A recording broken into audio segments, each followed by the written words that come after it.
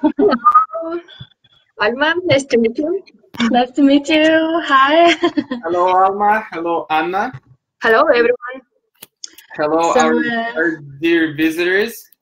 I'll introduce my friend Alma Svendsen. She's my friend and she is a researcher of ceramic 3D printing. And today she will be speaking about the role of the designer in the digital fabrication world, about hopefully her self-built ceramic 3D printer and the work she's done recently. So I'm really hoping to listen to you at the very moment.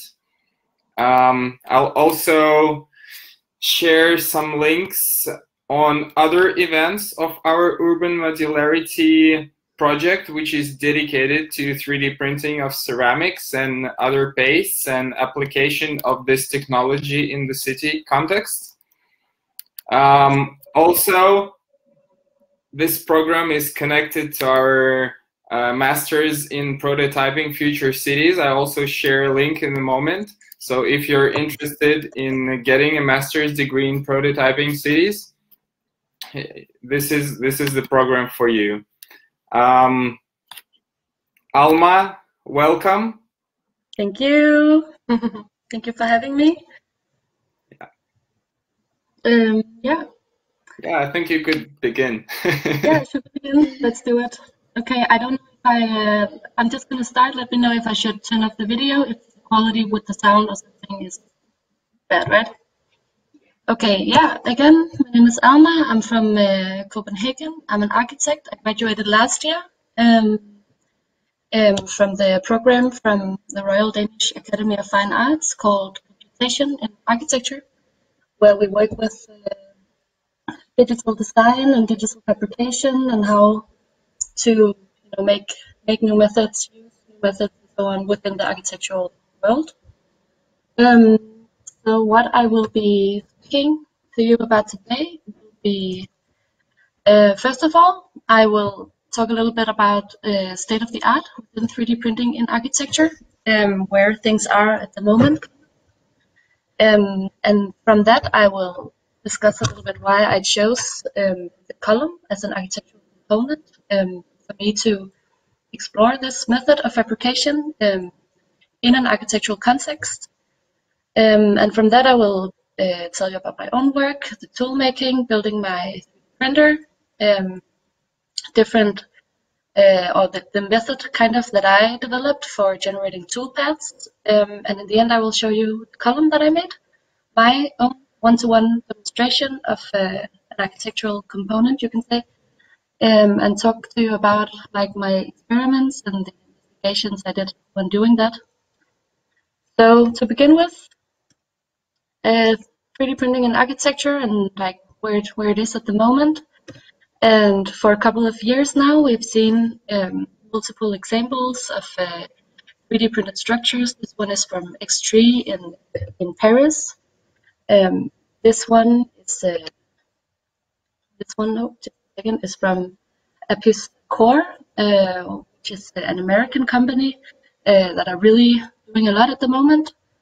So we've seen these kind of experimental structures where the method is just kind of scaled up, but for it to be like really applied as a way we actually build our homes and our buildings and so on. There have been these kind of ideas about just doing very, very large 3D printing setups where you have these large frames, and then you can actually just kind of scale it up as you'd like. So for example, this one or this one, all renderings, trying to kind of imagine how that setup could look. And using a setup like that, there has been built or 3D printed, the first full building, you can say, here in Copenhagen. And this is the first building to be 3D printed in Europe. And it's here in Copenhagen. And something I want to mention in this context is that this building, for example, is in the kind of like a no man's land close to the harbor because of the legislation here in Denmark. Even if we had the technology to just print all our homes, the legislation is not there yet. So you're not actually allowed to do it. They were just allowed to make a test. So yeah, that's a thing within architecture, right? That you can't just necessarily do exactly what you want. You have some rules that you need to follow and so on. And this is the building from the inside. This is actually a girl who was in my old master's program. She helped design this one. Then there is this project by Core, the American company, and this is in Dubai, where they are starting to build, or they are actually building the largest 3D printed building that has been printed so far. The Danish company that I mentioned before, they are also working in Dubai now because of the legislation and because Dubai you can kind of do what you want and there's a lot of money and so on. So in this case, this company, Core, they printed the largest 3D printed building that has ever been made yet. And the next step for them, and you can see this is kind of how it looks from the outside also. And the next step for them is to start 3D printing in Louisiana in the US. So things are kind of evolving like that. You can see they're using a different method than we saw before with the large setup. They have this robotic arm that has a sender, and then they will move the printer to build different parts of the building, which means that you're not necessarily constrained to the dimensions of the printer. You can just move the printer around, and of course that needs a lot of control and a lot of planning and so on, but that's a way to do things like this. And they are really good at it. It's very controlled, it's very clean. Of course, you could argue that they are not getting the benefits from 3D printing by controlling everything so much. Like the level of articulation and detail that you can get from 3D printing, we don't really see here. Like this is a building that could easily have been built by other methods with the concrete or bricks and plaster and so on. So these are kind of the ones leading the field at the moment, I would say. But you could argue that they are not getting as much from the method as would be possible. And also the same company participated in NASA's 3D printed habitat competition last year, where there were a lot of different companies who submitted their ideas for how an architecture in space that was 3D printed could look. Because one of the benefits from 3D printing is that you can take the material that you have on site and you can kind of feed the machine with the material that you have. So this is the same company that we saw before. This is their submission for this NASA competition that was last year. Also, the fact that companies like NASA is interested in this kind of fabrication method means that there will be money going into this fabrication method, and the money is what is needed kind of for the progress to happen. So that's a good thing. Then we see other examples here. For example, this one by Michael Hansmeyer, where we really see how articulated 3D printed spaces could look. And where the other companies were very clean and very under-articulated, you could argue that this is maybe, pushing it. This is it's good to see what it can do, but it's a lot, And but again, it's an example of how articulated the other buildings that we just saw could have been. One last thing, what we see in these other examples is kind of one homogeneous building taking place. So you have your setup, you do your whole building, typically in concrete. So it's just one mass, and it makes it very hard to, for example, work within strategies like design for disassembly, where you can make components, you can put them together, you can take them apart later on, reuse them in an alternative setting, and so on.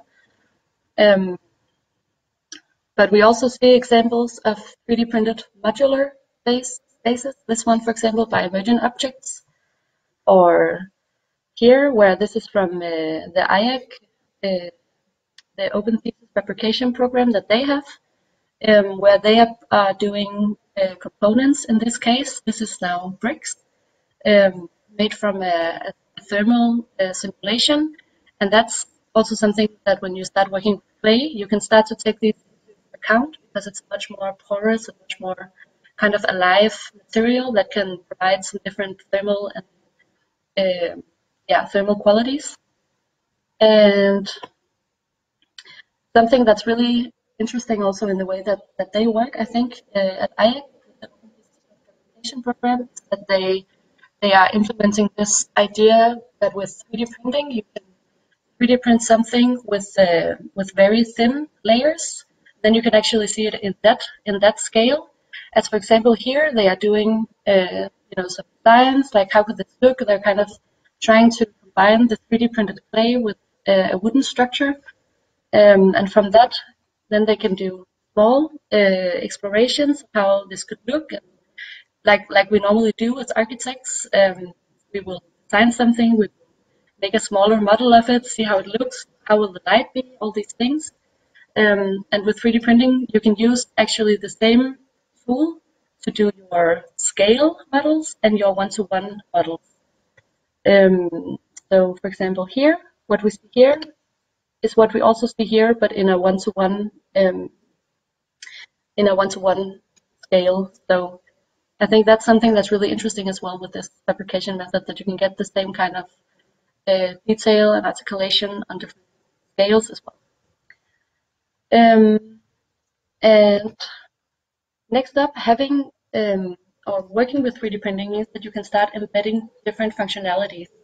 And especially when you're working with clay, which has different properties, heat or humidity, like clay can contain heat and then it can release it later on, and so on, stuff like this, which is the reason why we've been building with clay for so long, is that you can start, when you design for 3D printing, you can start embedding functionality directly into the things that you want to do. Some other examples where this has been applied is, for example, the Cool Brick by Emergent Objects, this project that has like an air cooling brick system. And then there is this other one on the left, which is an installation. It's not 3D printed, but it's an installation by Ant Studio, where they have these clay vessels, which makes an evaporative cooling system. So you don't need any air conditioning in the room. The water will just go into the clay and then slowly evaporate into the room, and kind of managing the inner climate to that room. Now, I will start talking about the column as an architectural component.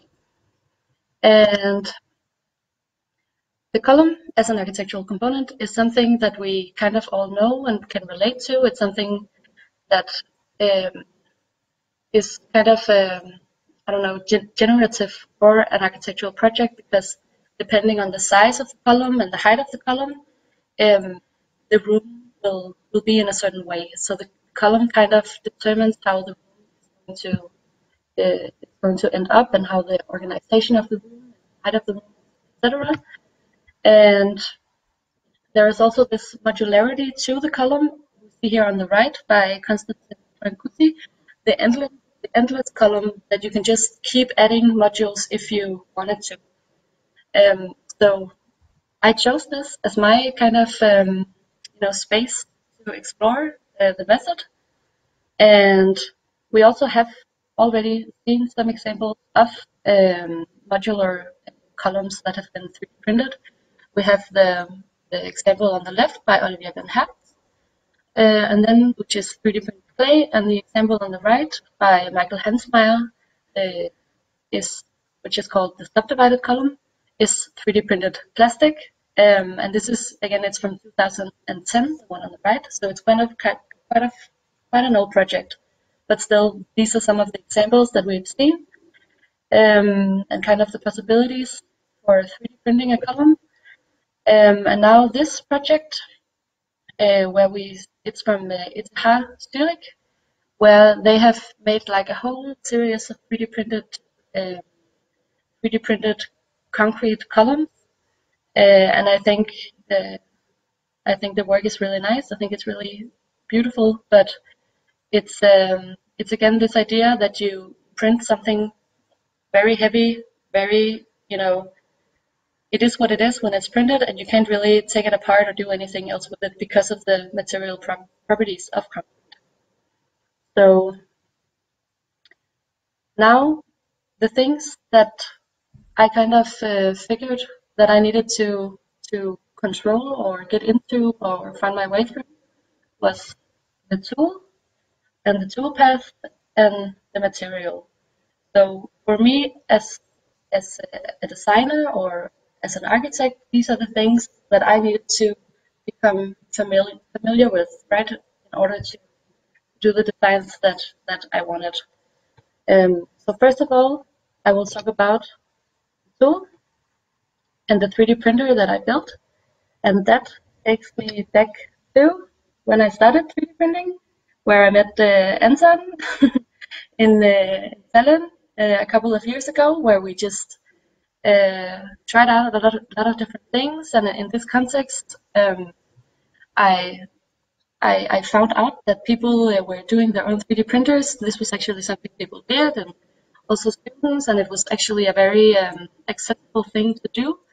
And in in old times, it was very normal that you, as a designer or as an architect or making stuff, you would normally always do your own setup.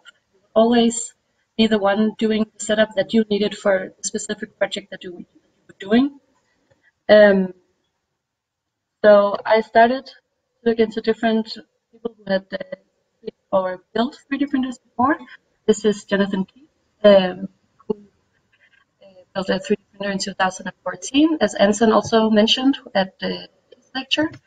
This is an example by Olivier van Herpt, a Dutch artist. And I then started to do my own 3D printer. This was the very first picture, kind of like, okay, how big is it going to be?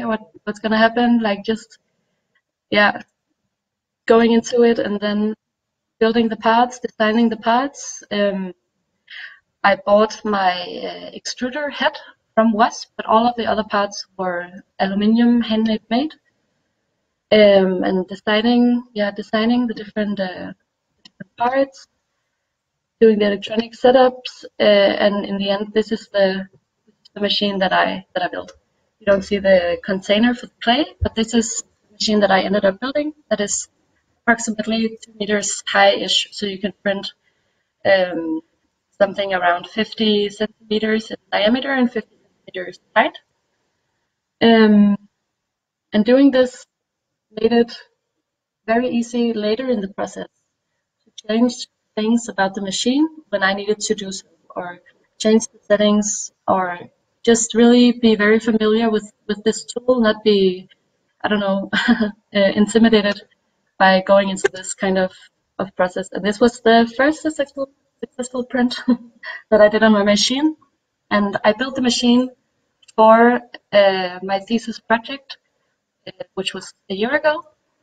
And when I then built the machine, there was a thing that was kind of the next step, which is that when you do 3D printing, you do digital modeling, create the G code, you 3D print it, then you can evaluate your print and you can go back to remodel it, because when you design your prints, it will typically not look like you did it digitally.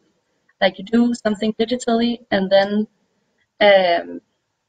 you print it and it looks completely different, and you go back and you model it again and you see like how, and you'll be surprised positively and negatively in different kind of ways, but that's kind of how it works. And then because of that, the way we normally make G codes is that we do a solid geometry, which can be readable for any kind of slicing software. From that, we slice the geometry into layers of some kind of automatically then generated toolpath, And the end result will be that it's kind of difficult to control exactly where the 3D printer is going to go, and therefore it is limiting kind of the freedom and the control that we need to have in order to design exactly what we are looking for. So an alternative additive manufacturing process is that you don't draw, or you don't do the solid in your 3D program. You don't do the solid.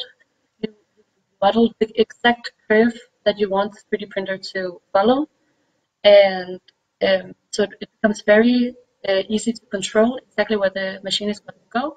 And from that, you can then custom made your G codes, which means that the curve that you drew for the machine to follow is divided into points, and all of these points will then act as the base for the G code. I will also share with you later and this is made in Grasshopper, and I will share with you the script, the Grasshopper script that I made, and then you can take a look at it, and we can have another chat at some point or something if anyone is interested in kind of doing things this way instead and trying this out.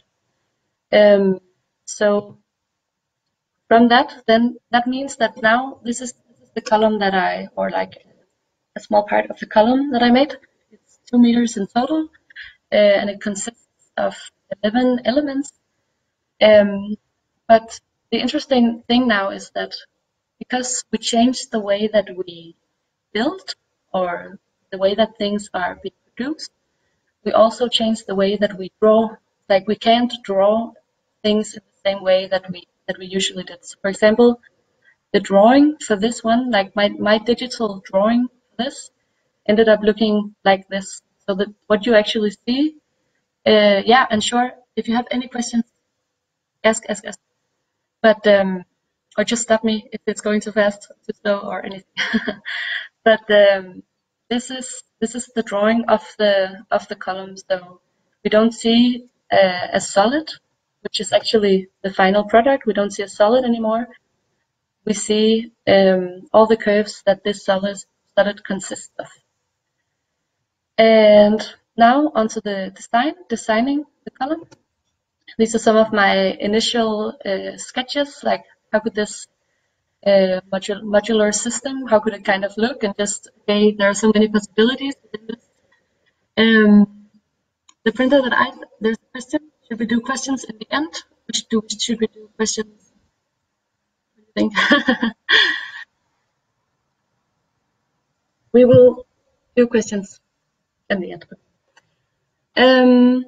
And so this is the column that I made. It consists of 11 elements that has an infrastructure that I designed, and then they go on top of each other and has a theme where they kind of overlap each other.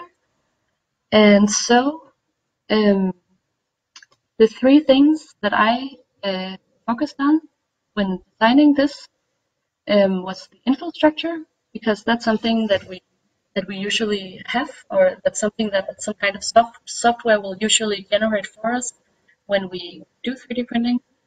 Then the surface expression of the column, and then also the intersection of the different modules. And to begin with the infill structure, this is actually a design that the idea for this design came when we were at the workshop in Tallinn with me and another guy, Johan, who was in the workshop. We had this idea of having an infill structure where it would be just within the edge, or like the shell of the object that you were 3D printing, and then when that shape would change, the infill structure could change with it, but only around the edges. And this is just like a graphic overview of how that is done. You only draw the outline of the object that you want to make, and from that, these circles are generated within that shell. And you can see this as each layer of the 3D printed module will end up looking like this, but it will change in diameter, like the outer diameter of the thing will change, and so will the circles change as well. And then this a part of the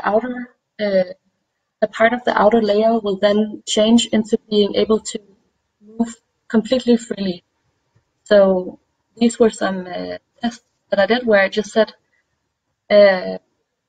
you can move freely. You have a path. You have like a base path, which is just a clean cylinder.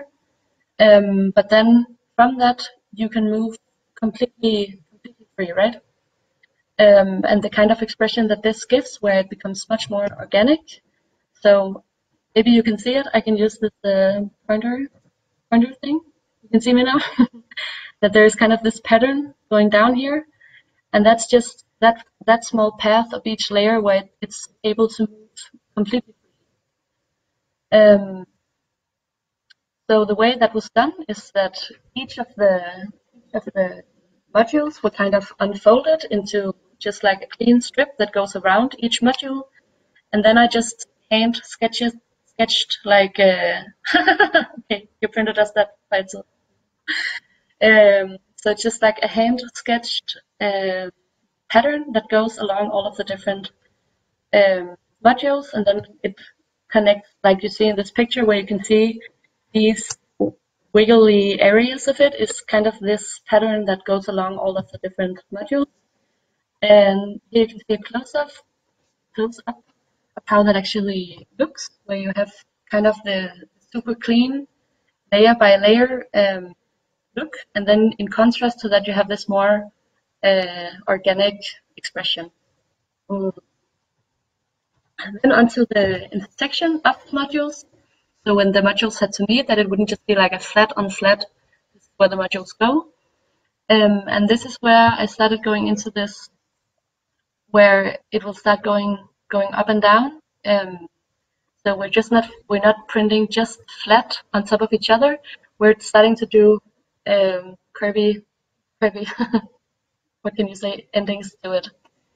And it's something that you would often see when you are 3D printing robots, but not as much when you are 3D printing with like regular 3D printers, Delta printers, or call it, yeah, different kind of like desktop 3D printers. But again, by controlling or by drawing the line, it becomes much easier to actually control this, or say, I want you to go here, I want you to go here. So this was some of the first tests. You have this module, your infill structure, and you have this top, and then the other module will be able to go into that, and then you can erase that seam that you would normally see, so you get these shadows in between the modules, instead of having like a flat on flat intersection. To do this, to do these up and down motions, I will also show you a video in a while or a little later. I needed to change the nozzle, because when it's going up and down, there is a chance that it will start hitting what has already been printed. So, and I think that's another thing. If you like have a machine, maybe you don't have to build your own machine. Just become really familiar with the machine. Like the machine is your tool, and you should not be afraid to change things about it or do anything else about it. And the nozzle that you see here is made from the type of screw that you see here. So it's just pretty basic metal work, and by doing that you can make something like that. I had a little help, you know. It's the idea of it, figuring out ways to do stuff like that. And also this is the wasp extruder. You see the nozzle inside of it, and there's this wooden screw which actually makes it very limited how much material can come out of that extruder. So that's another thing. In my case, I changed it, so it's not a screw, it's a drill bit that's inside.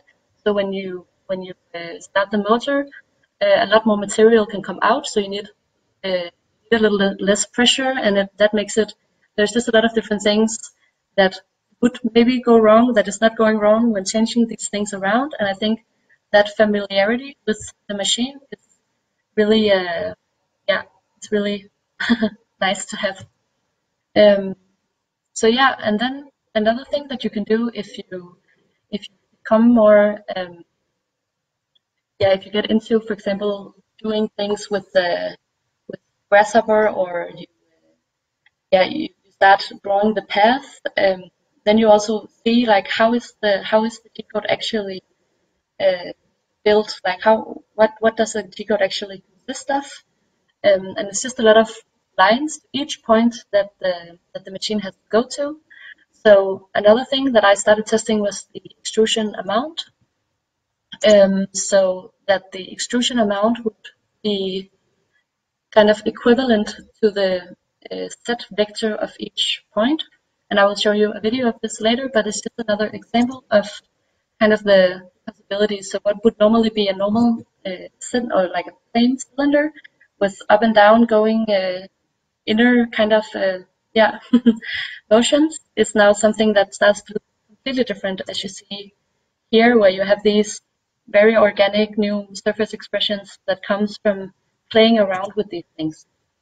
Again, it's something that you can see in the Grasshopper script for doing G-codes that I will give you a link for. And now there's just a few close-ups of yeah, some of the things that can happen when you 3D print.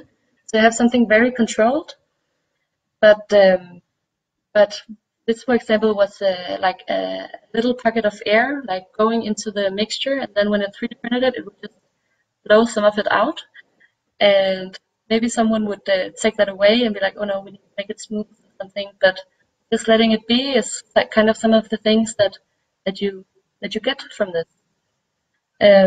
Also, there's the ability for the clay to self-repair. This is a print where there was an air bubble, there was a hole, but now you have like a small window that I didn't plan. Like I didn't have to design this. This happened that now you have a hole where you can actually see into the structure that is behind of the outer shell.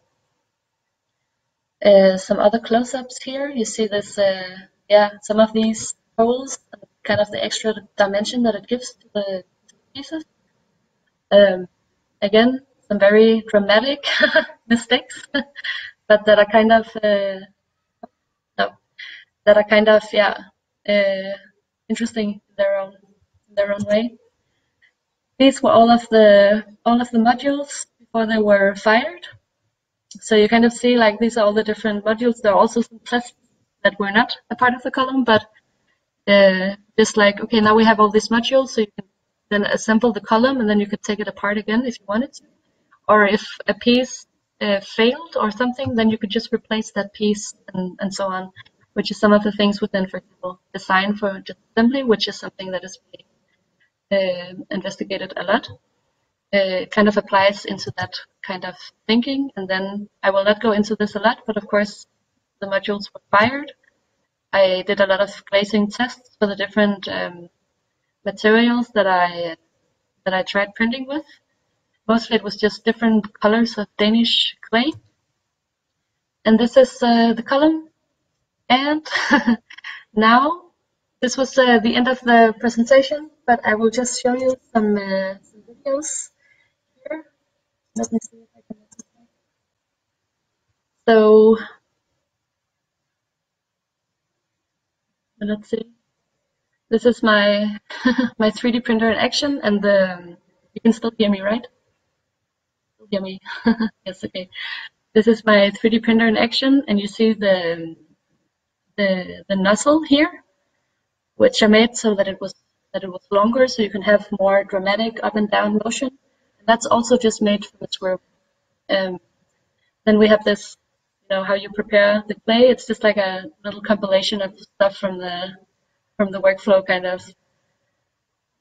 So that's a part of the process as well. This is actually the only 3 components on my machine, and this is my machine. Like the only 3 things that are moving. And here you see how it starts. This is a test, and then it goes into doing these up and down motions. And in this case, it would be like this. This was the max I could do with this kind of nozzle. Like you can almost see like when it goes over here, it will almost touch. You see? So that's for example one of the reasons building your own tool or changing the tool and so on is necessary sometimes. And let's see. Oh, that's again. And this is the one where it's the same as before. It's just up and down going motions. But in this case, it has been told that if you go up or down drastically, you are allowed to give out more material. So in for each point where it's going down or up, more material than usually will be extruded. So it's a it's testing, right? It's a trial and error testing, see how that looks. But that's something that you can start to play around with. Another thing that I was really focused on was to have a setup that could print overnight. So this is me setting it and then going home, laying awake in my bed all night thinking about the 3D print. But still you're not watching it all the time, which can sometimes be a little. And there's just glazing. But I think in order for this to be a thing that will be applied, it needs to be. And you can see the self-repair also, the hole that is self-repairing overnight.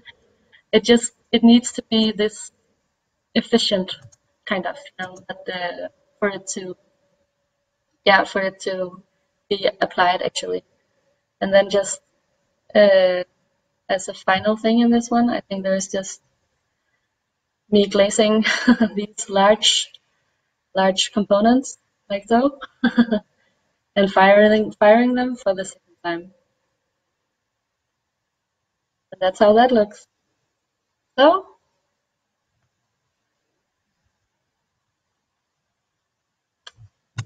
okay. Thank you, Alma. It was a very, very interesting presentation. I have some questions, but could we first go through the questions from the chat section? Sure. So what do we have? We have, is the printer that you designed open source? It is. Like if someone wants to, like I did a 3D model of the object that I have in Rhino. If anyone would be interested in seeing that, I would also be happy actually to do like a guide on how to build a 3D printer like that. Especially because the only reason I was able to build my machine is because so many people before me did this open source, or had kind of like this mentality around things, and I think you should be able to share everything that you do with everyone, as long as people don't use it in kind of a profitable context. Like people shouldn't make money from your work, but people should always, if someone wants to see the printer or get some files, and let me know. Have you uploaded it somewhere, like Wikifactory, or not? Not at the moment. I did do a transfer link that I will just send you now. In that link, or you can download the recipe. I only prepared that, but I think we can just if someone wants to see the 3D printing files as well, then we can do that. Or we can have another quick meetup or something. Ask more questions. Yeah, I would also like to share Jonathan Keep's instructions on building a 3D printer, because I think he dedicated like 10 years of his life on the whole thing. Yeah. And his main idea for the moment is that you don't have to actually build a printer from scratch unless you have some particular reasons for that, like Alma did because of the size of the printer. Yeah, but you basically convert a regular cheap plastic 3D printer. Yeah, check out the link I sent on the PDF document, and I'll also check your files, Alma. He's very like what he did is so comprehensive. Such a great guy. Videos talking about the electronics, building, everything. Like it's a great. I also think you should only do it if you think it's fun to build a build a machine. Like you don't have to build a machine. Of course you don't. Well, you can always buy one. But yeah, I think it can be fun for people to do. But and it's not that hard. Like you think it's gonna be super hard, but you figure it out. You figure it out. Okay, should we take another question? Are you there, Anton? Yeah, well, we have some more questions from chat. Another one was about parametric designs and generating 3D print code from Grasshopper. Yeah. Well, I really hope we can have you again in our project, because as I already written in the chat, this is the first section, an introductory one for people to understand what type of things we're doing. And later in the next block of lections, hopefully it will be the second part of July, but we're not sure of it yet. We will have more technical oriented lectures, and I know Anatoly Berezkin from Stoneflower 3D was also interested in giving a speech on generating G codes. So you and I personally have some things to share as well. So we'll for sure have this block of lections dedicated to the actual 3D printing process, the more detailed one. I also think that just sharing different files and people to open them, take a look at them, try to see how is it built. Alma, I'm sorry, your sound is a little bit skipping. Could we try switching off the video, because we're losing what you're talking about. And we have another question from Simeon. How structurally strong this column is? I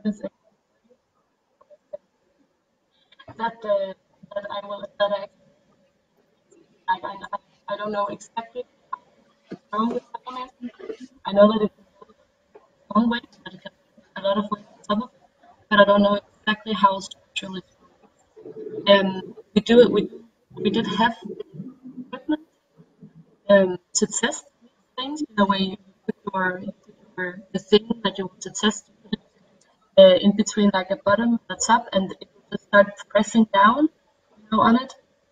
Like, for example, anyway, but it means that the component that you test, it will eventually break in the test. When will it break? I just didn't have time to destroy all my 3D column modules in order to test how structurally strong it can be. But it can be tested. One day when I'm tired of looking at the column, I will just destroy them all to see how strong they really are, I think. So I hope that partially answers your question. Yeah, and there's another one. Yeah. If there's any structural reason for placing the final product? No, there is not really. There's not really a structural reason for it to be glazed. Of course, it makes it stronger. You can imagine that you have like a super dense glass structure all around what you already made, and when you glaze it and you fire it again, you also fire it to higher temperatures. So there are no, it was not for structural purposes that I wanted to glaze it. It's more for the aesthetics of it, also to show that this is something you can do. You can glaze it, right? Which gives it this kind of expression. So it was all about testing, trying different things. Hello. I actually have a piece with me right at the very moment, and it answers the question. If you glaze with a transparent glaze, you could still see all the lines, but when you touch it with your fingers, it's completely gloss and smooth. So, well, personally, aesthetic point of view is that glazing 3D printed pieces with transparent glaze is actually a really nice way of combining both utilitarian functions and aesthetic ones, because obviously, like, this is a 3D printed mug, and if it was 3D printed and not glazed, inside all the coffee and tea parts would attach to it, and it would be really hard to wash it. But if you glaze it and it becomes smooth, it's totally usable. So it's like not a prototype, but a final piece. I will just go back to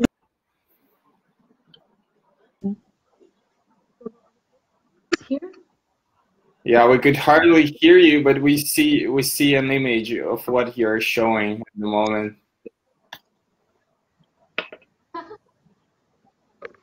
Just but you get it. I think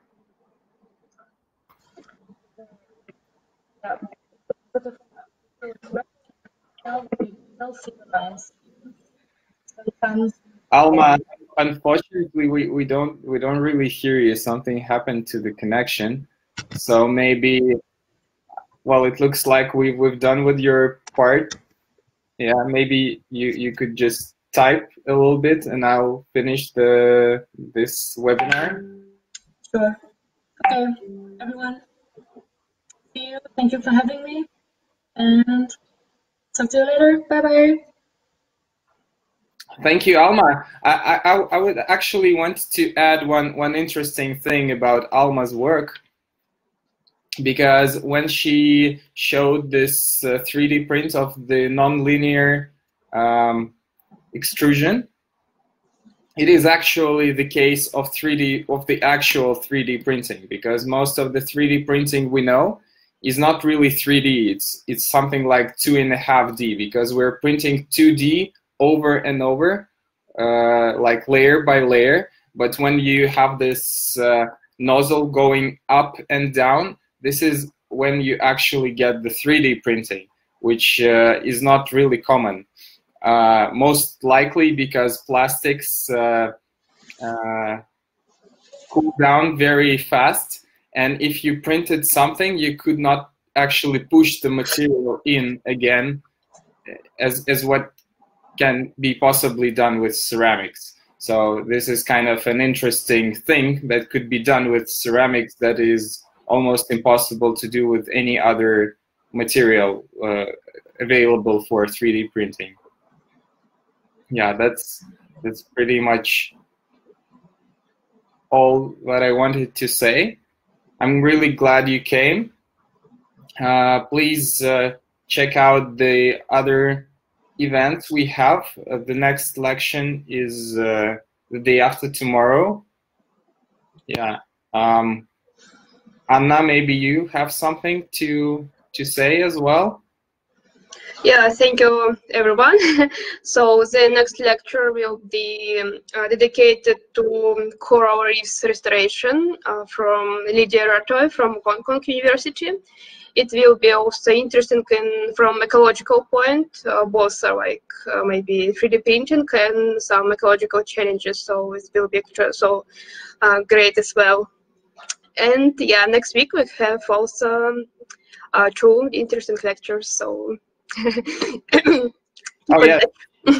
So when's the Thursday election is about corals, right? It's a very interesting project because Lydia from Hong Kong Architecture University, they actually printed a huge tiles which are meant to replace dying corals on the Hong Kong shore, and they actually put them into water. And I hope Lydia will tell more about it. That's a really interesting case of using ceramics for this particular reason.